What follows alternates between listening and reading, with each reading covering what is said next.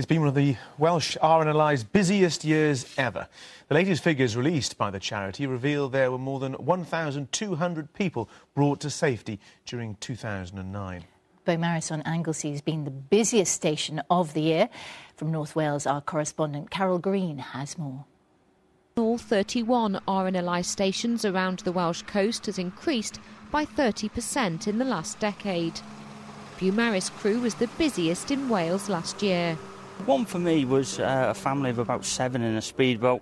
We went down, there were quite young children. We took the 5 children off and put them on one of the local passenger boats. They go around Puffin Island because it was too rough to keep the little kids on board. So I transferred the 5 children onto that boat and then towed the speedboat back with the 2 dads in, really. So yeah, that's probably the one that stands out for 2009 for me, really.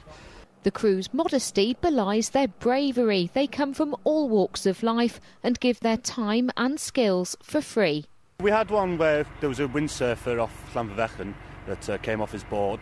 We couldn't get close enough, so I had to swim to try and help him, but he got to shore before I could swim to him, really. But that was a tough one. Teamwork and training gets them through. Last week I had my first shout.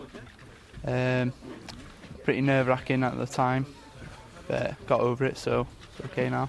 The crew, all of them are nice with me, helping me, supporting me, learning new stuff. The number of people rescued by the Beaumaris boat rose by 58% last year. 93 lives were saved by the volunteer Beaumaris crew.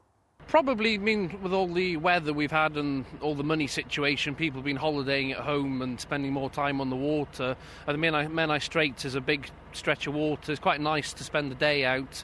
And obviously a lot of people have been caught out. Things have been going wrong for them. The RNLI relies entirely on voluntary donations, and as demand for its search and rescue services increase, the need to raise funds is greater than ever. It will hold its SOS fundraising day on Friday. Carol Green, Wales Tonight, on the Menai Strait.